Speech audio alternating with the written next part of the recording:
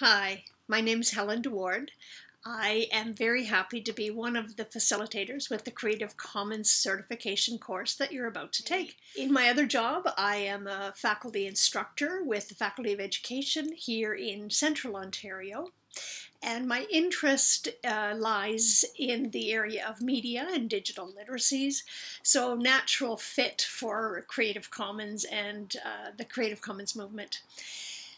My interest in open education started with the master's program at the University of British Columbia, the MET, Masters of Educational Technology program. My most recent experiences has been as an open education fellow with eCampus Ontario, and it provided me with an opportunity to really explore creating and producing and sharing open educational resources, and I was able to tie that into the work that I do with teacher candidates and really looked at Creative Commons licensing as one of the features and factors that needs to be considered as we start producing digital and media content for the web. Also very interested in the application of Creative Commons licensing and conversations from my volunteer work as a virtual connector, virtual buddy with Virtually Connecting, a grassroots organization that brings conversations into virtual spaces from many conferences that I couldn't necessarily attend.